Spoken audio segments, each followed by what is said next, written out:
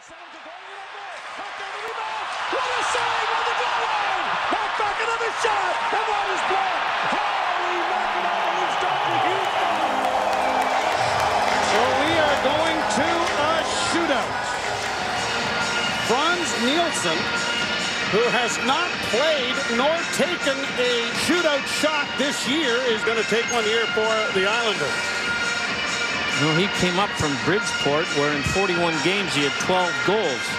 But it is a strange choice, although I'm sure the teams practice this. Maybe this guy is the best at practice. In 2007, something happened in the NHL that had never been seen before. Here's Nielsen, taking it wide and coming back.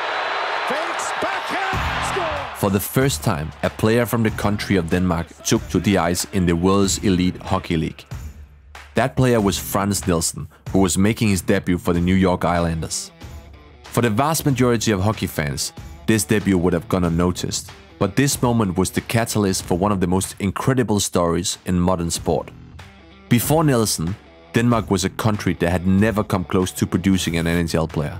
That's because in hockey terms, Denmark is a third world country, a country with only 25 hockey ranks and with less registered hockey players than Toronto has referees. In the following years, a peculiar pattern began to emerge as more Danish players started to break through to the NHL. Regan, the young Dane, back of the net. Circle, shoots, he scores! Peter Regan does the 180! In 2009, 2 years after Nielsen's debut, Peter Regan appeared for the Ottawa Senators.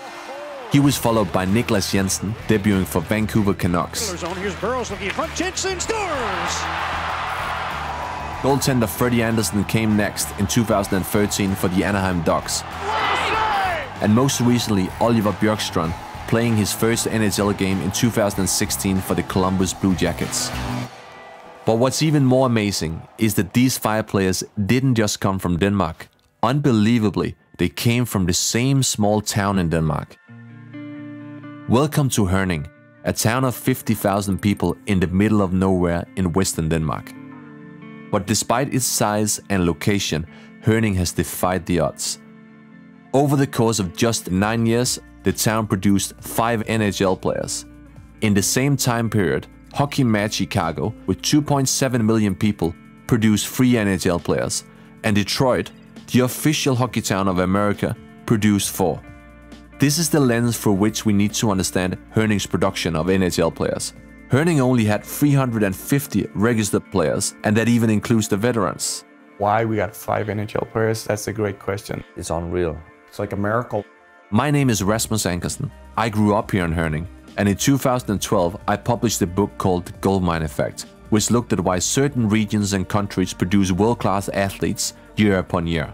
For 6 months, I traveled the world to live and train in some of the most productive and impressive talent hotbeds, without realizing that there was a goldmine of talent on my doorstep in Herning. So I returned home to tell this extraordinary story of how little Herning, over the course of 9 years, against all logic, produced 5 NHL players.